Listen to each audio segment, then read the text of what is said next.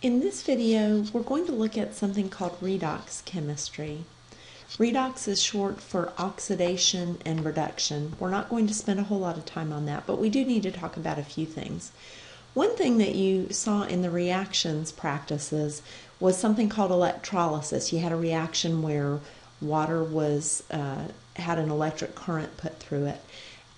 What happens when we do that is we actually split water into hydrogen and oxygen. And if you look at the picture on the screen, see if you can tell which of the tubes contains the hydrogen and which one contains the oxygen. Hopefully you said the one on the right contains hydrogen because there's about twice as much gas in the one on the right as there is on the left. And you can see that for every oxygen molecule, there are 2 hydrogen molecules being made. So oxidation numbers, they describe the number of electrons that are associated with an atom. They don't really have a physical meaning for the most part, but they're an electron bookkeeping method. And so we're going to look at how we do that. So these are the rules, write them down to find oxidation numbers. Every uncombined element in its natural state has an oxidation number of 0. So something like silver, Ag, or oxygen, its natural state is O2, a diatomic molecule, those would have an oxidation number of 0. When you have a monatomic ion, remember that the mono part means 1, so an ion that consists of 1 atom, that oxidation number is going to be its charge. The next rule tells us that fluorine in a compound is always -1. Hydrogen, when it's in a compound, is usually +1, but when it's a compound that's a hydride, it's going to be -1. That's because it's in a compound with typically a metal. And so it has to have a negative oxidation number. And then oxygen is almost always a -2 when it's in a compound, unless it's in a peroxide, like hydrogen peroxide. And then it's a -1. And then the last rule is that the sum of all the oxidation numbers for each of the atoms in a species, so that would be a compound or an ion, is going to equal the overall charge of that thing. So if it's a compound is neutral, so the numbers added together would equal 0. But if it's an ion with a charge, you would set those oxidation numbers, the sum of those oxidation numbers, equal to the charge on that ion. So let's go through a few examples. This one's asking us to give, this is a typical problem, give the oxidation number of every element in the compound. So looking at this example, let's look at the elements in this compound that we know from our rules. So we don't really know anything about carbon yet.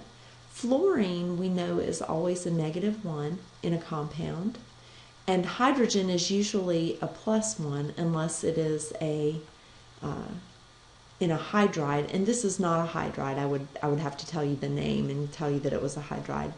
We don't really know anything about the carbon, so we're going to have to use that last rule to figure it out.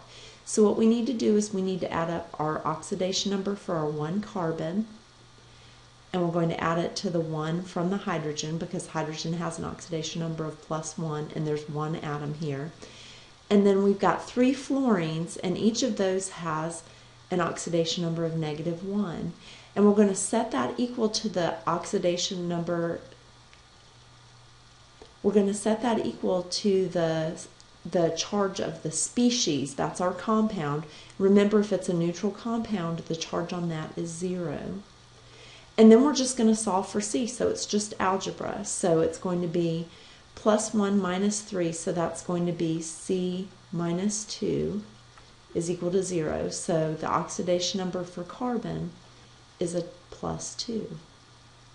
And that's how we find the one that we don't have information about in the rules. Let's try another one. All right, barium chloride. So look at your rules and see which ones you think might apply to this one. Hopefully you recognize that barium chloride is an ionic compound made of 2 monatomic ions. Okay, so in that case, each one of the oxidation numbers on these compounds is its charge. So barium would be a 2 plus, and chloride would be a 1 minus. And so if we added those up, that would give us, again, a 2 plus 2 1 minuses would be 0, and that would be the charge on the overall neutral compound. Let's try another example. All right, so let's think about the ones that we know in this compound. This one's a little trickier. We know oxygen is usually a -2. This is not a peroxide, this is potassium nitrate. But you don't really have anything in your rule about the N, and there's nothing specific about K, but the rule about the monatomic ion applies. Remember that this is a potassium ion and a nitrate ion. Potassium is a monatomic ion. It's an ion from one element. So its oxidation number is going to be +1. Now nitrogen is the unknown, so we're going to do the same thing. We're going to add up all of the oxidation numbers in the whole compound, and we're going to set it equal to the charge on the compound, which of course is going to be 0 for this. Okay, so we have 1 potassium. We don't know what nitrogen is, but there's only 1, so we're going to add that. And then we need to add 3 times -2. And so let's solve for N. So it'll be N minus 5 equals 0. And the 5, it's +1 minus 6, so that gives us -5. And then if we add 5 to both sides, N is equal to +5. So that would be our oxidation number for the nitrogen. Let's try another one. Okay, this one looks a little tricky. It's an ion. So remember that we're going to use what we know, and then we'll set what we don't, the rest of it equal to the charge on our species. This is our species, this ion, and so it has a -2 charge. So let's look at what we know. There's nothing specific. This is covalent, so the monatomic ion rule doesn't apply. But we know that oxygen is a -2. We don't know what S is, but we can set this whole thing equal to -2 because that's the charge on this species. So we've got 2 sulfurs, and then we're going to add 3 times -2, since that's the oxidation number on oxygen, and we're going to set that equal to a -2. So then that becomes 2S minus 6 equals -2. We're going to add 6 to both sides, so 2 times the oxidation number for sulfur is going to equal +4. And then if I divide that by 2 to get S by itself, the oxidation number on sulfur is going to be a +2. Let's take a look at another one. P4. That's an element by itself, and for phosphorus, this is its natural state. So the oxidation number for phosphorus in this situation would be 0.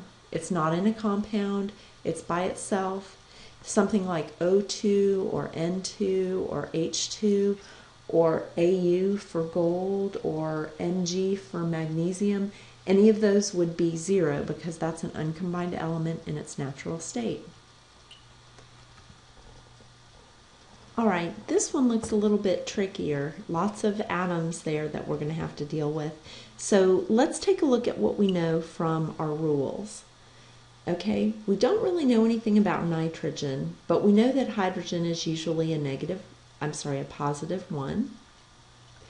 We don't really know anything about carbon, but we know oxygen is usually a -2. But we also know that this compound splits into 2 ions, and if you remember from the last example, we can use an ion and its charge to find the oxidation number of an element. So if we just look at ammonium is NH4 and it has a 1+ charge. So let's use what we know about hydrogen, that it's a +1, and the fact that the ammonium has the 1+ charge to see if we can find the oxidation number for nitrogen. So 1 nitrogen plus 4 times the +1 from each of the hydrogens, and we're going to set that equal to 1+ because that's the charge on our species, that particular ion. So N plus 4 is equal to 1, And so we're going to go ahead and subtract 4 from both sides, and that's going to give us a -3. So now that we know N is -3, we can go ahead and use that with this entire compound to find the one that we don't know now, which is carbon. So if you look, we can just add up all the atoms in this whole compound, which is a lot. It's going to be a pain, but let's go ahead and do it. We've got 2 nitrogens, so 2 times -3.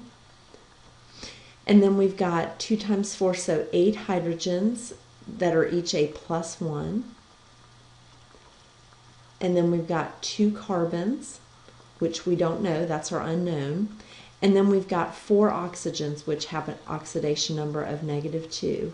And the charge on this whole species, this compound, is 0. So let's go ahead and solve this. So we have -6 plus 8 plus 2C minus 8 is equal to 0. Now the +8 and the -8 will just cancel out. So now I'm left with -6 plus 2C equals 0. And so I can add 6 to both sides and I get 2C equals 6. So 1 carbon is going to be a +3 oxidation number. So that one's not too bad. It's not as bad as it looks. We'll go over some more of these in class. Vanadium is an interesting transition element we find in the middle of the periodic table. Vanadium can go through multiple oxidation states. Its ions can have different charges. And we'd like to show you that. Here we've poured off some water from a zinc-mercury amalgam and placed it in this large Erlenmeyer flask. Here we have the ammonium metavanadate solution, which we notice is yellow in color when vanadium is in the +5 oxidation state. As we add the +5 vanadium to the catalyst, stoppering the flask, agitating it slightly, we see it changing to a green color. If we continue to agitate it and allow the reaction to proceed further, we notice a blue color appearing. This would be the vanadium in the 3+ oxidation state. And finally, with a great deal of agitation, allowing the vanadium in the +3 to come in contact with the catalyst, the zinc-mercury amalgam, after vigorous shaking, we see that the vanadium has changed from the 3+ in the blue to the 2+, which is the violet color. So let's look at some uses for oxidation reduction reactions, that flow of electrons. One thing that we all like is our car. We like to be able to go places, and cars use batteries to do that. And that is the way that the battery works, is it causes electrons to flow, and that comes from a redox reaction. That's the movement of electrons from one element to another.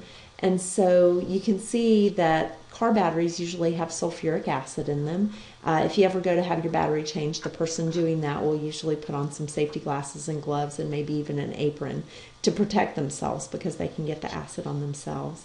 But you can see that through that reaction of the lead-4 oxide plus lead plus sulfuric acid, those electrons are able to move around to make the battery useful for your car. We also like alkaline batteries. Those are used in lots of things like smoke detectors and flashlights. And you can see that they have a positive end called a cathode. Remember, cations are positive ions. It has that same cat prefix, and anodes, the negative end, like anion, negative ion. So the anode is the negative end. And again, that flow of electrons is what causes the alkaline batteries to provide the energy that our things need. Electroplating is actually pretty cool. What happens is you hook a lump of whatever metal you're going to plate with. So if your mom or your grandmother has a silver-plated tray or a silver-plated hairbrush or something like that, it's something underneath like a stainless steel or something like that with a really thin layer of silver on top. So it looks like it's all silver, but it's actually a really thin layer. And that comes from this process of electroplating. So you hook up this hunk of silver or whatever metal it is to a power source, and then you run a current through that power source from the metal through the power source to whatever it is you're trying to plate, in this case a spoon.